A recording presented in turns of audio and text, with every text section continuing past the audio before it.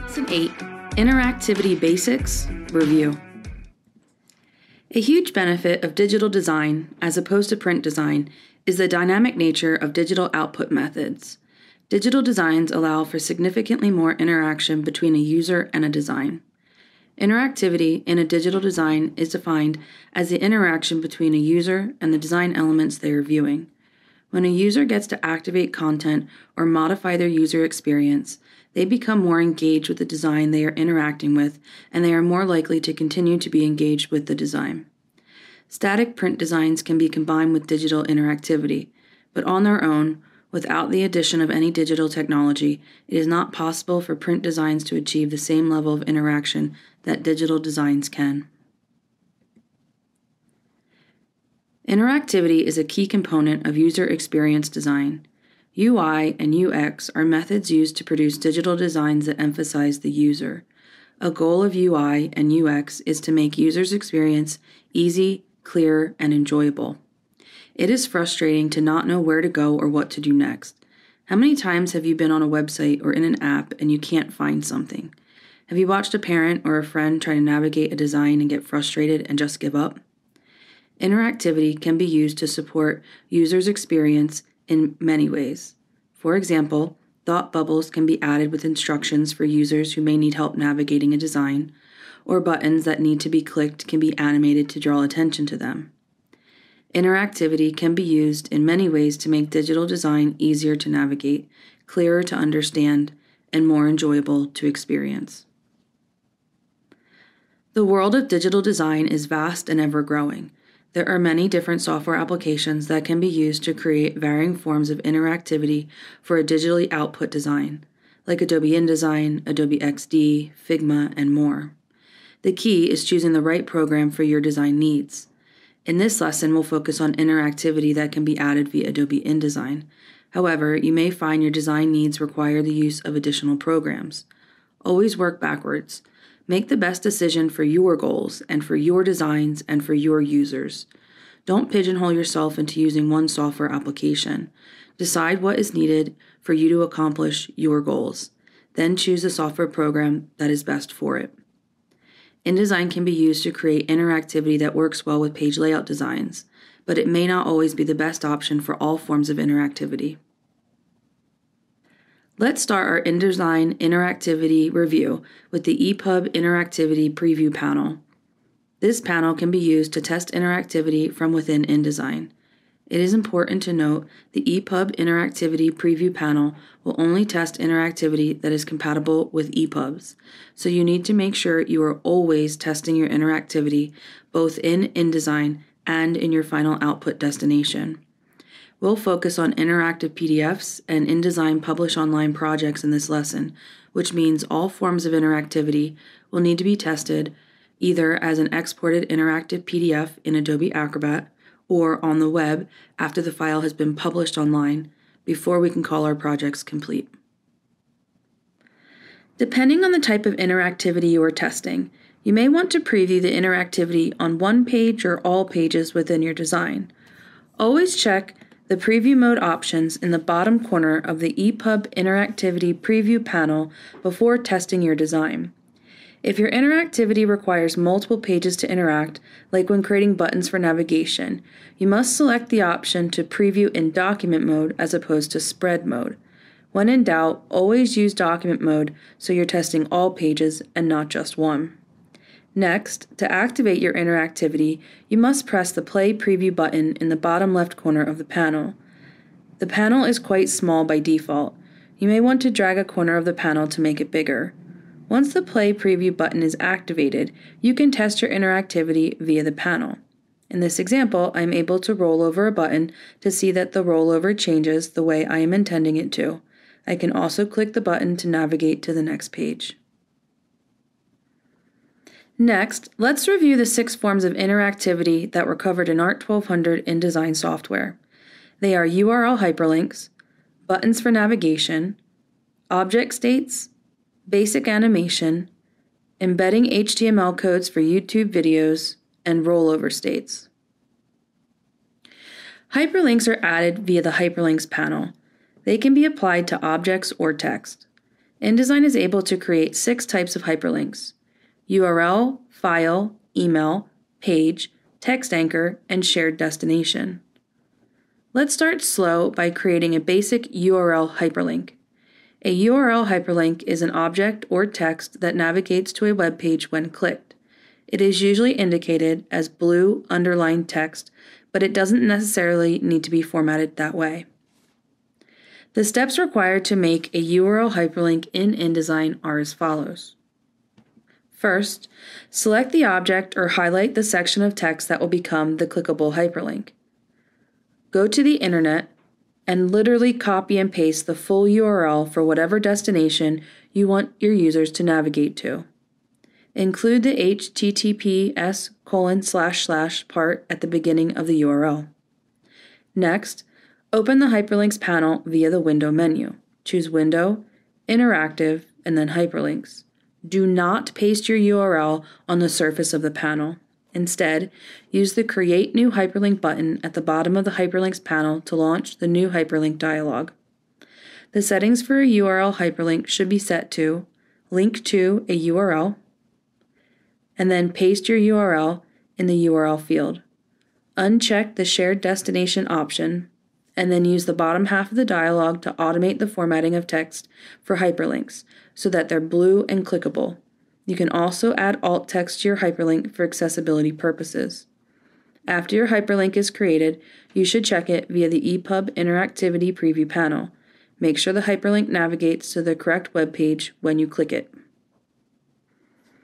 Buttons are a powerful form of interactivity in InDesign. They can be used to help users navigate within a design, link to a web page, add thought bubbles for instructions, activate animations, and more. Let's practice making a button for navigation. Once an InDesign user understands the basic steps needed to create a button with an action, they can experiment with the many different options available when working with buttons in InDesign. As a word of caution, not all button options are compatible with all output methods. Always test your interactivity in both InDesign and in your final output destination. Buttons are added via the Buttons and Forms panel. Launch the panel via the Window menu. Choose Window, Interactive, and then Buttons and Forms. All containers in InDesign can be converted to a button, including unassigned frames, text frames, and graphic frames. When working with the Buttons and Forms panel, you will need to choose whether you are making a button or a form via the Type drop-down menu. The first option is used to create a button. All other options are for creating forms for interactive PDFs. There are 3 things on the top half of the Buttons and Forms panel that need to be addressed. They are Name, Event, and Actions. Adding a button name is optional but encouraged. When your interactivity gets more complicated, you will be able to target various forms of interactivity from multiple panels. Giving your interactive elements, like your buttons, identifiable names will help in the long run. Every button must have an event and an action. Events tell your button when to work. On release or tap is the most common. This means when someone clicks your button and then releases their click, the button will do what it is supposed to do. You can explore all of the event options by clicking on release or tap in the drop-down menu that you see on screen.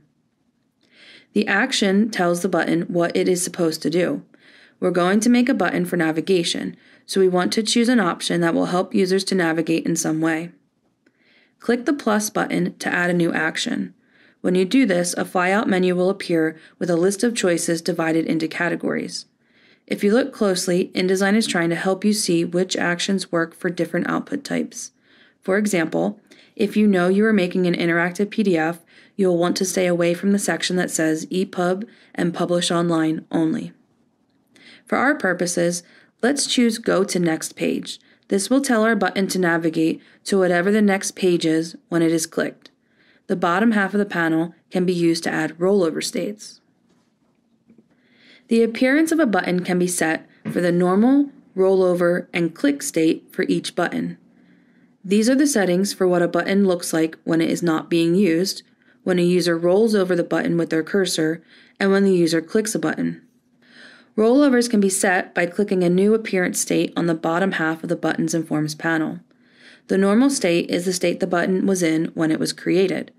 Click on Rollover or Click to add additional appearance settings. Then, with the appearance settings selected via the Buttons and Forms panel, change the appearance of the button. For example, if you want to change the way your button looks when clicked, activate a Click appearance state and then literally change the button in InDesign. In my example, I am changing the red background to be green, so when my user rolls over the button, it will change from red to green. I can check this in two ways. First, I can toggle between the two appearances via the Buttons and Forms panel. I can also test the change via the EPUB Interactivity Preview panel. As always, don't forget to also test your interactive elements in your final destination. If I'm making an interactive PDF, I will want to export to an interactive PDF and then open the PDF in Adobe Acrobat to fully test it. Object states are fun because they can be used in conjunction with buttons to target interactivity.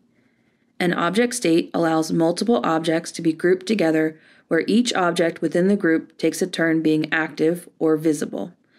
Object state 1 disappears when object state 2 appears, and so on.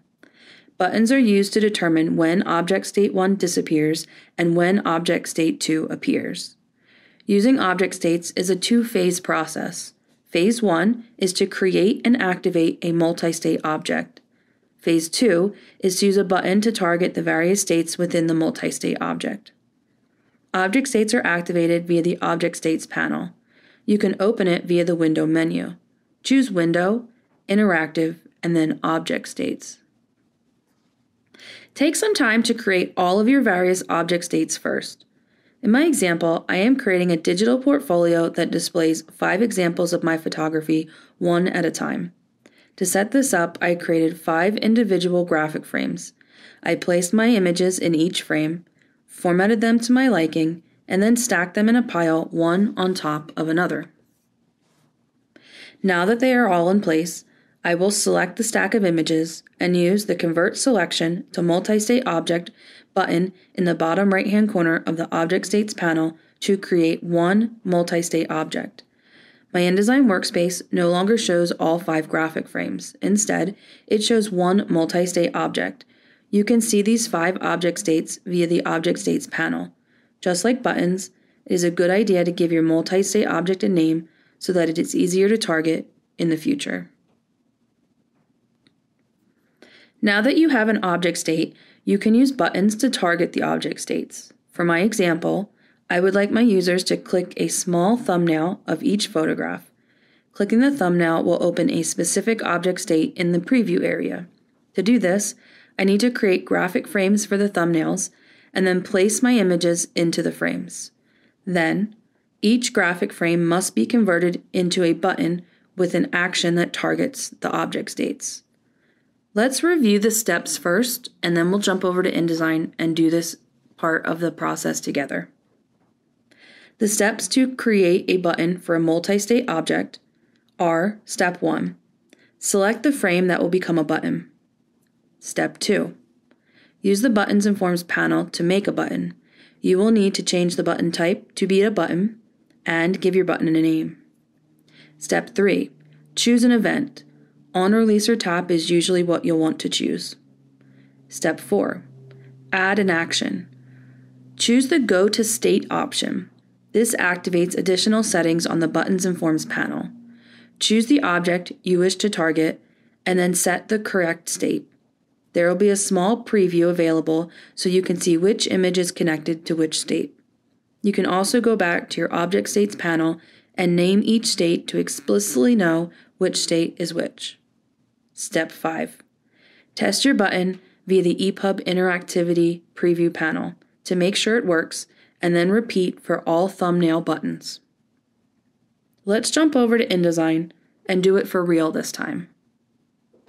So again, for my example, I would like my users to click a small thumbnail of each photograph. Clicking the thumbnail will open a specific object state in the preview area. To do this, I need to create graphic frames for the thumbnails and then place all 5 of my images into separate frames. Then, Each graphic frame must be converted to a button with an action that targets object states. The steps to do this are as follows. You'll want to repeat these steps for each one of the individual thumbnails. Step 1. Select the frame that will become a button. Step 2. Use the Buttons and Forms panel to make a button. You will need to change the type to button and give your button a name. Step 3. Choose an event. On release or tap is usually what you'll want. Step 4. Add an action. Choose the Go to State option. This activates additional settings on the Buttons and Forms panel. Choose the object you wish to target and then set the correct state. There will be a small preview available so you can see which image is connected to which state. You can also go back to your Object States panel and name each state to explicitly know which state is which. Step 5. Test your button via the EPUB Interactivity Preview panel to make sure it works and then repeat for all additional thumbnail buttons. Note, if you click a button that targets the currently visible object state, it will appear as if nothing is happening.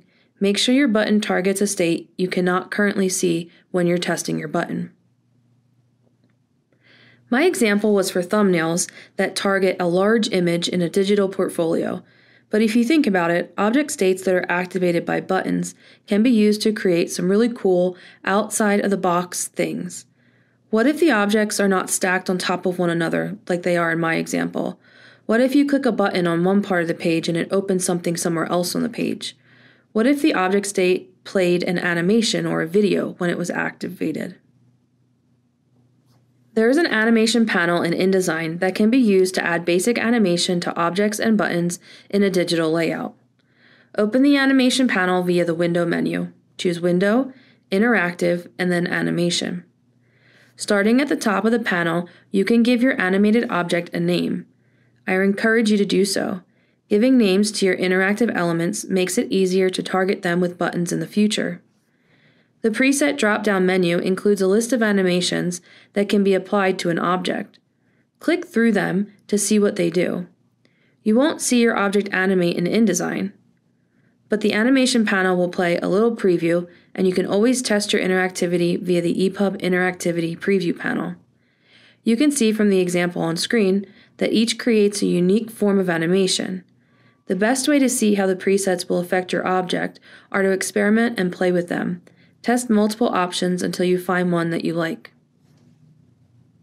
Some basic settings you may want to modify include event, duration, loop, and speed. These are pretty self-explanatory. The event is just like a button event. When do you want your animation to play? When the page loads? When the page is clicked on? When the object itself is clicked? Duration and loop affect how long your animation plays and if it will replay from the beginning over and over. Speed can be used to affect the transition between your animation not playing and playing. There's an option to ease the animation in and out of the design.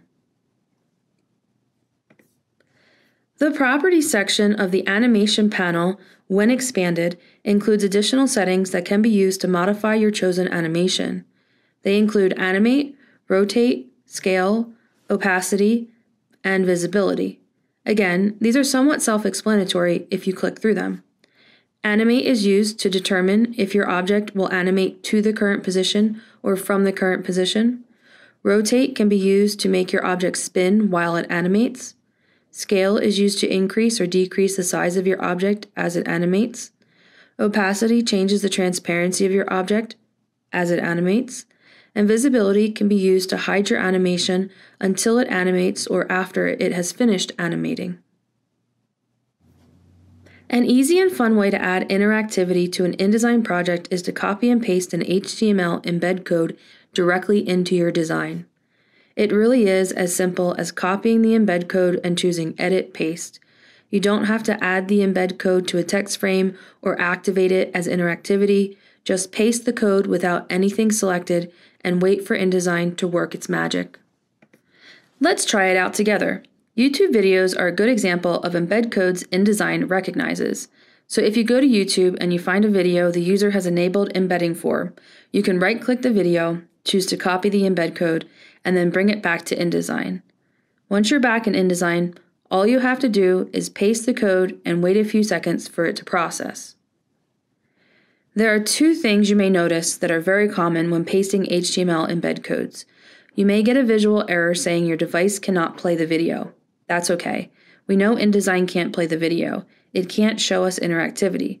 But you can test the interactivity using the EPUB Interactivity Preview panel, or you can test it in your final output destination.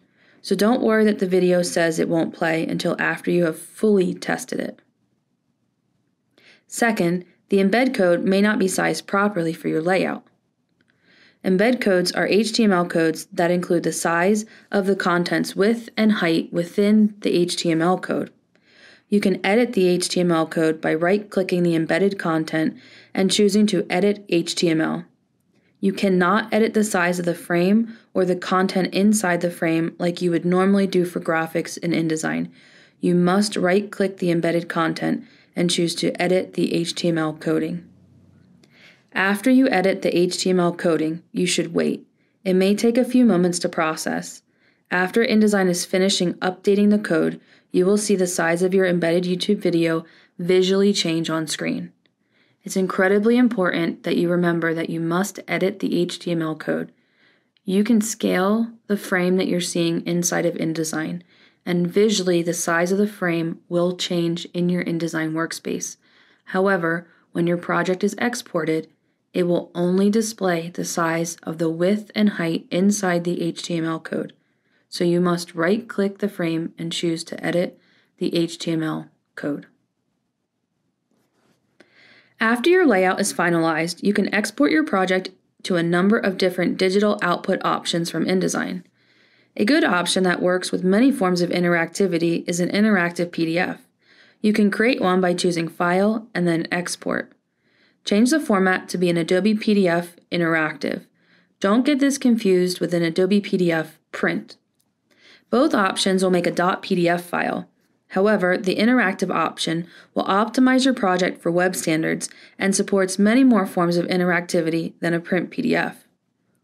After choosing to save your interactive PDF, you will gain access to the Export to Interactive PDF settings dialog. Feel free to explore the settings available, and when you're ready, choose Export to finally create an interactive PDF. You should open your interactive PDF in Adobe Acrobat to test the functionality of your finished design. Test all interactivity to make sure it is working as intended. If something is not working, go back to InDesign, troubleshoot it, fix it, and then re-export it until you have a fully functional interactive PDF in Adobe Acrobat. A fun new digital output option from InDesign is called Publish Online. It is a way to create a digital version of your project that has a unique URL for accessing on the internet. It can also serve as a portal for others to be able to download your project as a print PDF. There's even an option to copy an embed code so that the project can be embedded onto a web page. Use the Share button on the top right corner of the InDesign user interface to access the Publish Online option. When you click the Share button, a flyout menu will appear showing various output options. Choose Publish Online. This will open a dialog prompt where you can make decisions about your publish settings. Minimally, decide whether this is a new publish or an update to a previously published project, and then give your project a name or a title and a description. Note, a key benefit of Publish Online is that you can push changes to your project, and anywhere the Publish Online is being used, it will update automatically to include the new changes. In addition, you can also adjust settings for which pages are included, aka the range of pages that are included, and whether or not viewers will be able to download the project as a print PDF and/or be able to copy the embed code. If you switch to the Advanced tab, you can make further adjustments, like choosing a project thumbnail and adjusting image quality settings. The default image quality settings tend to work for text and vector art made directly in InDesign. I have found raster images will blur slightly, so if I include raster images in my project, I usually change the resolution quality from 96 to 144 pixels per inch. After you have reviewed all of the possible setting choices, finalize your Publish Online project by pressing the Publish button. It may take a few minutes to process. When your project is ready to be viewed, you will see an option to view the document. Select this option to launch your Publish Online project in an internet browser. The options to download your project as a print PDF and to copy the embed code can be found in the lower right corner of the project. Just like with your interactive PDF, you should click through your entire project and double-check to make sure the interactivity is working the way you have intended. If something is not working, go back to InDesign, troubleshoot it, fix it, and then